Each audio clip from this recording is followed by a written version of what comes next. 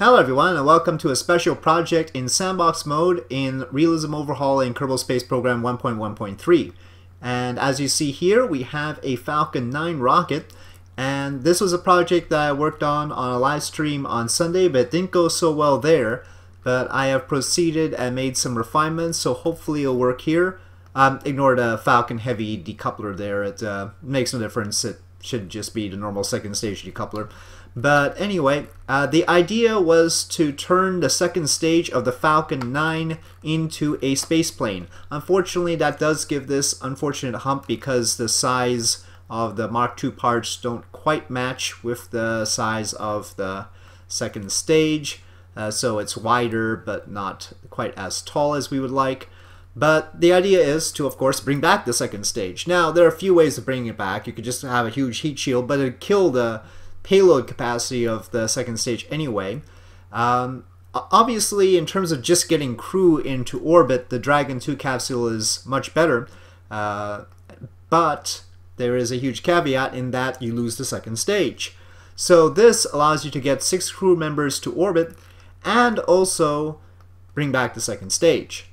So there's that. Also, it's a smoother ride. So if your passengers happen to be dignitaries or, corporate leaders who are engaged in mining operations on asteroids or the moon and want to catch a ride to a space station around Earth and then transfer over to the moon or their asteroid base, then, well, there's a better way to go because less G-forces on the way down.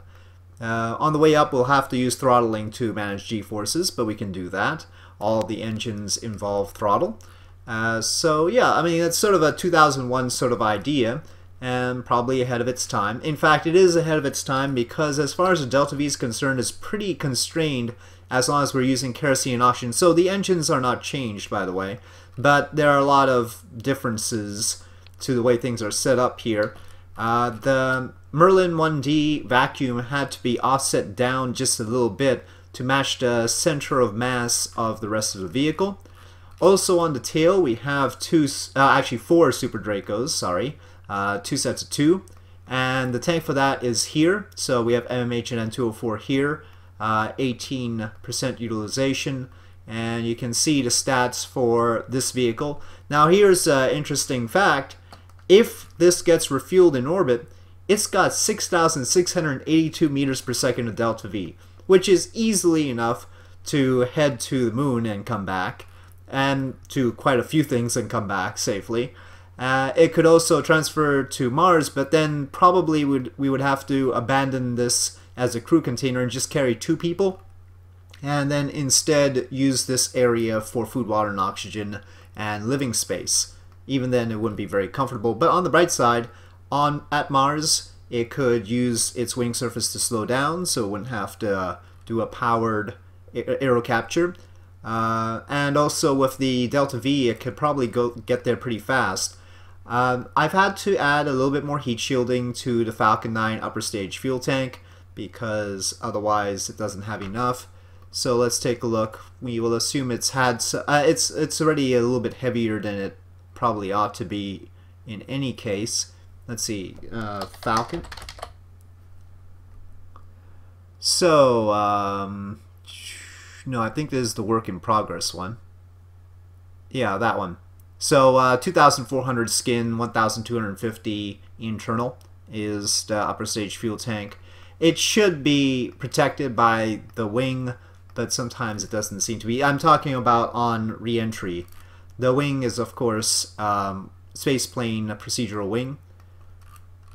And I think that just about does it for this. I have done landing tests with it, thanks to the Super Dracos. As long as I keep this unfueled, we could test out its flight characteristics. It's got the wheels and all. So I did test its flight and it works fine. That doesn't mean that it can re-enter perfectly. We've got to see about that. And that's really down to the RCS configuration and that sort of thing. Okay, well, we'll fuel this back up again. It has to come down with this tank empty.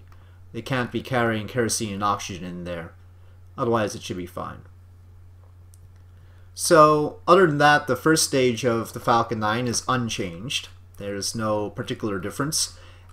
This is a very heavy payload, obviously, and we're going to try and keep fuel in the first stage to ensure that it can return to launch site. So we're going to shut down the engine early and preserve some fuel, which means that this is too heavy a payload for just the first and second stage to make orbit, and we will need to use some of the Super Draco fuel that we've added, the MMHN 204, to actually complete orbit. So that's part of the plan. You will note that it's tilted a little bit, and that's more or less because I couldn't get it quite straight. It'll be fine. It'll be fine on launch. Now, you're not going to like this, but in order to ensure that this can handle the fact that the aerodynamics are bad, right? The center of lift is all the way up here, whereas the center of mass is down here. In order to deal with that, we're going to have to launch straight up for quite a while. In fact, pretty much straight up until we pass max Q. Otherwise, the thing will flip.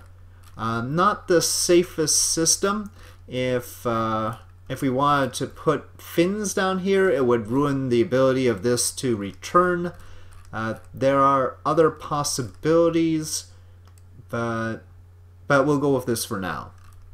Now, as far as our tight delta V situation is concerned, that could be substantially improved if we use a methane oxygen engine, like a small Raptor engine, on this second stage instead of the kerosene oxygen engine we're using right now. Also, if we could use some methane oxygen thrusters in place of the Super Dracos, that would be good too. So there are possibilities for improvement, but for now we'll take this as sort of the minimal adaptation on the Falcon 9 rocket. And of course, if we were going to use methane oxygen engines, we could probably also use sort of a different tank up here and make it all look a little bit more seamless instead of having this hump. But right now I just wanted to take the Falcon 9 and modify it directly, and that's what I did. Okay, well, let's see how this works. Now, I should emphasize that I haven't tested everything yet. It's not like a perfected design. That wouldn't be any fun. There is still the possibility for mayhem, so don't worry. This could all explode at any time. I'm not entirely sure. I just fixed the obvious problems that we had during the live stream, which was that the second stage engine needed to be shifted down, and so did the Super Dracos, so that they go through the center of mass properly. And otherwise, we're still at the mercy of some uncertainty here. Alright, so on that note, ignition. And launch.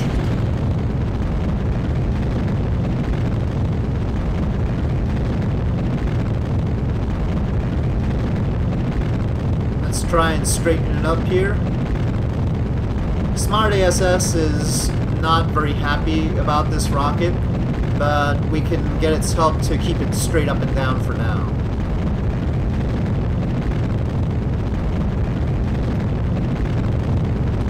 The gravity losses are going to be immense, so just we're gonna take that for granted here. On the bright side, since it doesn't get too far out, it probably won't have as hard a time getting back to the launch site. So there is that plus side.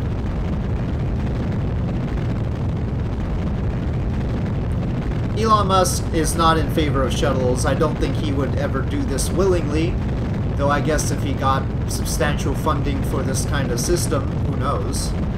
But yeah, I mean, there are obvious flaws with this. The first one is what you're seeing here, going straight up like this. You can see some of the wiggles as it goes through max Q here.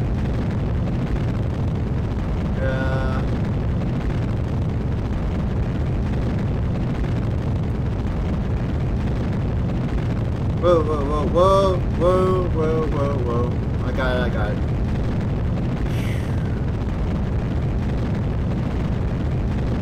Okay, and as we get to 3 Gs, I'll throttle down.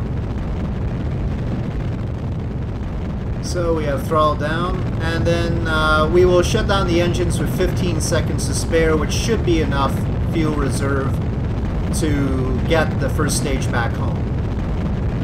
So that's how much I'm reserving, 15 seconds of full throttle burn time. So you can see the stage time there is full throttle, not our current throttle.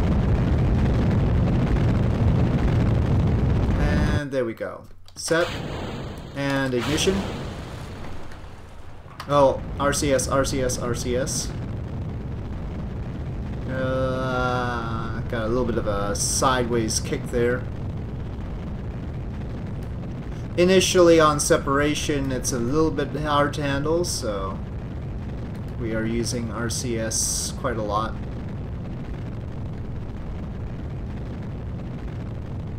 The engine is placed so that it matches the center mass a little bit into the burn rather than at the start. Gonna see if Smart ASS could potentially hold this better than I can. I doubt it, but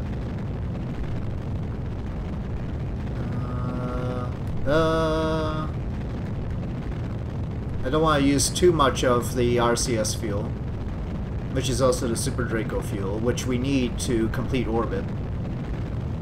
Okay, we seem to have settled down at 20 degrees. We got a long burn ahead of us. As far as the life support situation right now, we aren't carrying very much life support. We will try and bring it back down, assuming we make orbit.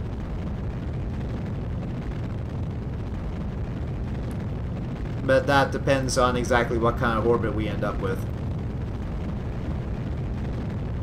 Well, for now we're looking good.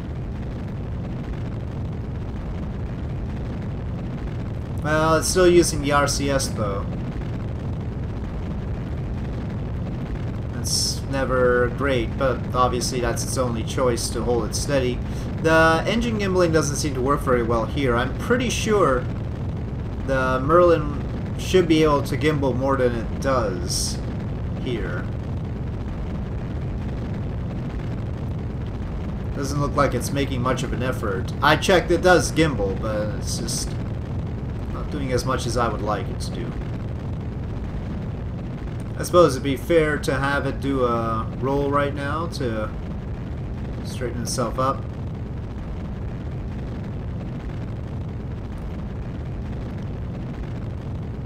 You can see barely a wing on here, but it can take off from a runway given high enough velocities, but we did do that. We did take off normally with it using the Super Dracos.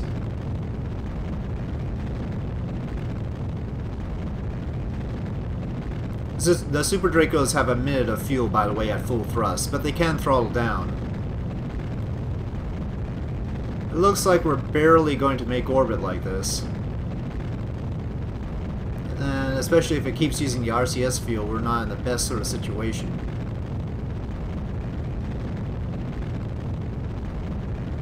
Again, I think this will work better if we had a methane oxygen engine.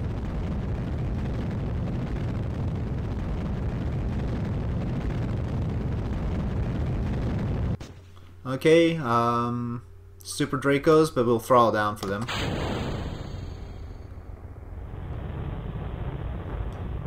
Got a caps lock. It's wiggling around quite a lot. Okay, maybe not.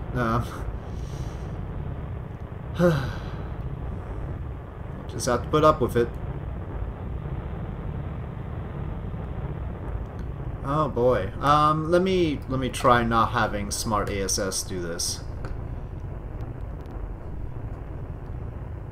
Now, one of the difficulties is that the Super Dracos use a different mix of MMH and N2O4 than the RCS thrusters.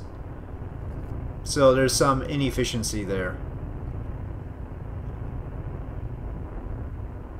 Okay, I think given the situation, I'm going to just keep it to a periapsis that will allow us to re-enter.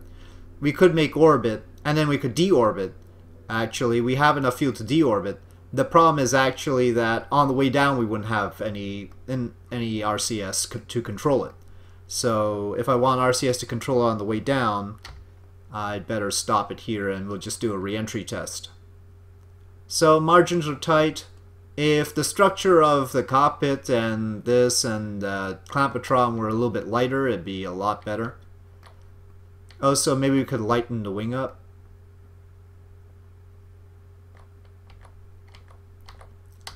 We'll try going for this periapsis. It has served me well before.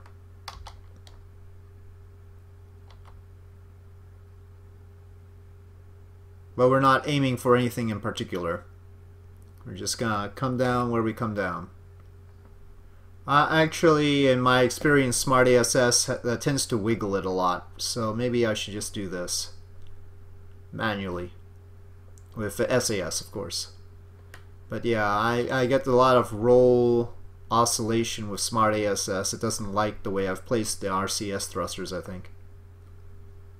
It's not the sleekest looking shuttle ever, especially with the hump. But I guess the question is, does it work? At least, can we survive to a splashdown kind of thing? Right now we are coming down, and where are we? We are over Madagascar, so we're going to aim to splash down in the Indian Ocean. Unfortunately, it seems to be in the dark. There is an unfortunate gap between the wings, which is why I thought it prudent to add heat shielding to the fuel tank. Don't know how that'll work out.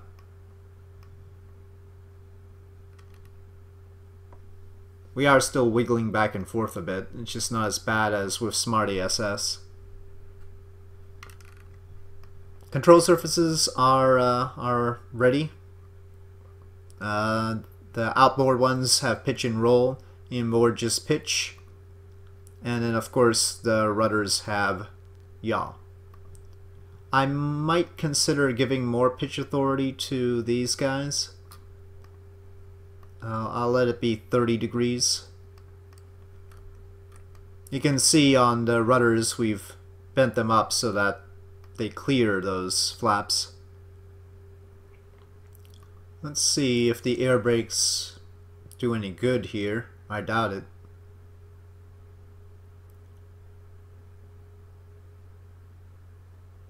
Eventually, the drag on them will end up causing problems for our ability to maintain pitch. At that point, we'll have to retract them anyway. But at that point, they would be most effective. So this is sort of an alternative to something like a Dream Chaser. My Moon Chaser was mounted on a Falcon 9, and it was a smaller vessel. It actually had enough Delta V if it was fully fueled to get to the moon, but Falcon 9 couldn't launch it fully fueled. Of course, it can't launch this fully fueled either. It depletes most of its Delta V trying to make, well, really all of its Delta V trying to make orbit. But this, if fueled in orbit, could get would have even more fuel margins than Moon Chaser. Moon Chaser only had enough to fly by the moon and come straight back. It wouldn't have been able to make orbit around the moon. So this is a much better sort of situation. And of course, the Merlin 1D has multiple ignitions. Kerosene and oxygen, not exactly the worst as far as boil off, though there is the matter of the super cooled oxygen. I don't know if that causes any problems for refueling in orbit and also for boil off. That I assume it has problems on boil off, so we might be overestimating how much Delta V we could get out of this upper fuel tank. But we can solve that by switching to methane and oxygen, which would be a more efficient mix anyway. Though I have to caution, not by a whole lot, because the ISP on the Merlin 1D vacuum is 347, which is rather high. Even the Raptor vacuum engine gets 381, which is, you know, better, but it's not earth-shattering. We are slowing down, but worryingly the cockpit is glowing red. If there's any part that you don't want to see glowing red, it would be the cockpit, but here we are. I didn't really check the heat shielding on the Mark II parts. I probably should have. I have not successfully brought this back down before, so I don't know what's going to happen right here. I'm using a very standard shuttle return profile. I used standard, at least for me, return periapsis.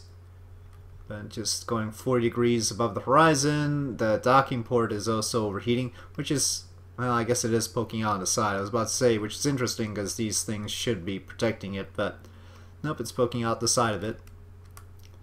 Sorry that this is in the dark now, but I guess we could ambient light adjust this up.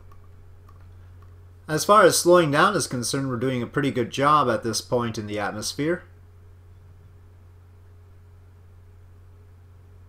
It looks like our vertical speed is approaching 0, which will be helpful. We're not using too much MMH in 204. There appears to be a persistent need to roll and yaw to the left, if you take a look at our indicators there.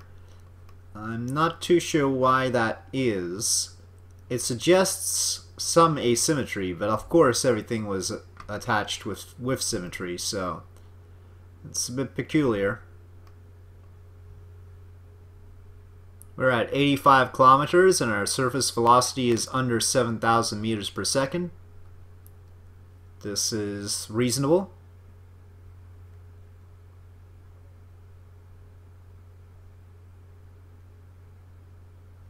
Suddenly we're using a lot of RCS. I don't know what just caused this sudden burst of RCS use.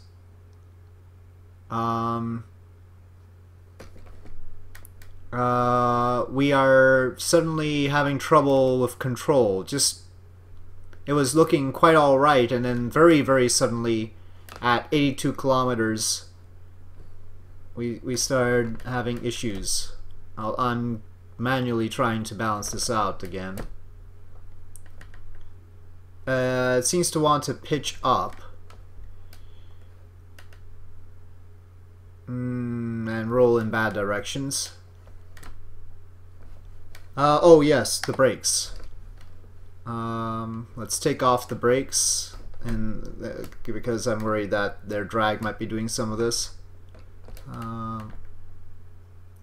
Nope. I'm having a bit of trouble here. It's like aerodynamics suddenly decided to kick in there. Let me see. Surface 40. Execute. Okay, well, let's see if it can do this. We are now at 74 kilometers, 5,600 meters per second. As far as slowing down is concerned, well, we were doing a great job, but right now the vehicle is having issues. And I wouldn't say Smart ASS is helping. Let me try and take it back. Good thing I put the heat shielding on that second stage tank, otherwise this would be much... I mean, it would have exploded by now. I'll try and keep it together as best I can.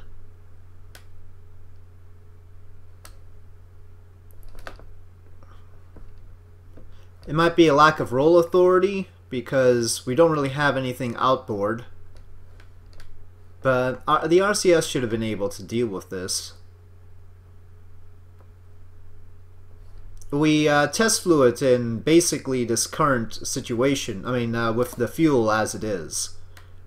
So our center mass and center lift should not have changed since then. This is rather serious.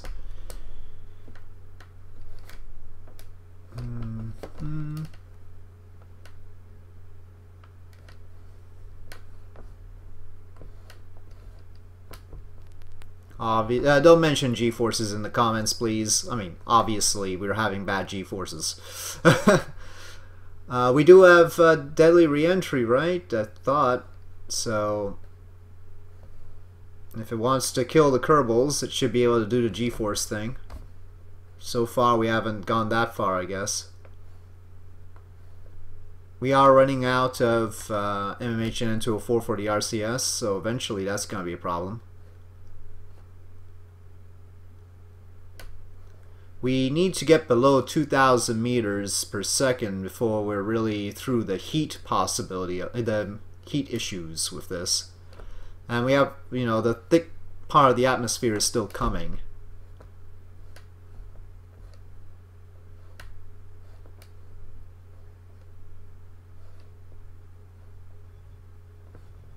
No, we're definitely slowing down. And And, you know, I mean, if you're going to tell me that maybe I should be able to shift some fuel forward, I would agree with you. It seems to want to pitch up in particular.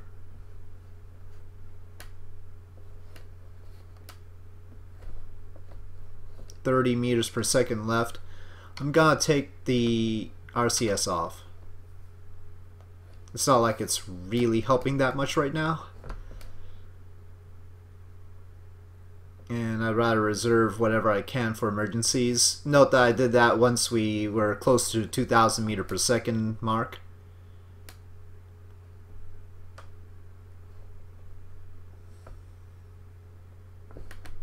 I'm gonna try and keep it to prograde.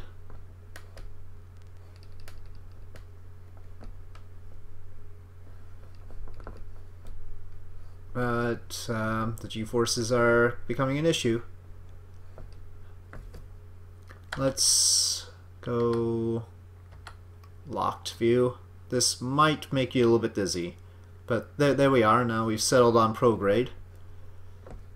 Finally gripping some of the good air in this part of the atmosphere.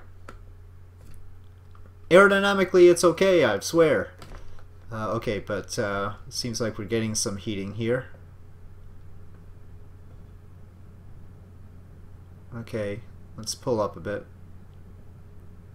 We're at Mach 3 right now. It's 60,000 feet for those more used to those numbers. So it shouldn't be a problem.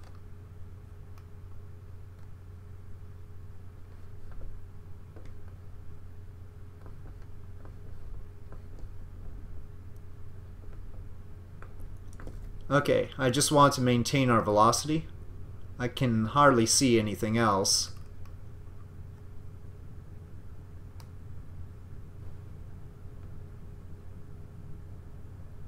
Mach 2.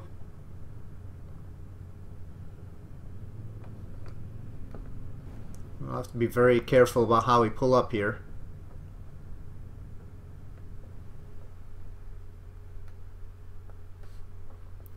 Now, during the flight tests, I tried to splash down twice. Neither was particularly successful on the whole, keeping the whole thing intact bit, though the crew survived both times.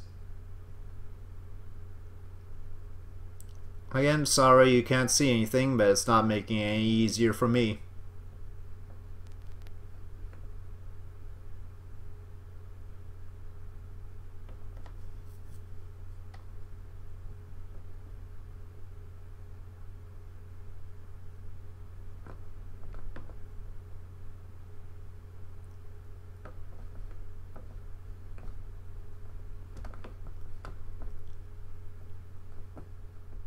Uh-oh.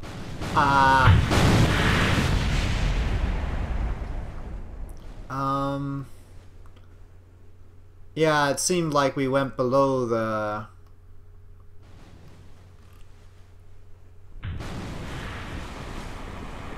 stall speed. I'm not entirely sure this is completely unglitched right now.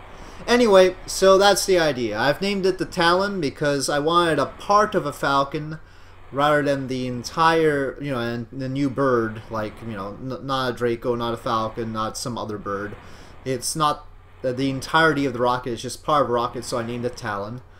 And clearly we still have some work to do. So on that note, I'll say thank you for watching. I hope you enjoyed this episode. If you did enjoy this video, please do press like. If you have any comments or suggestions, please leave them in the comment section below. And I'll see you next time.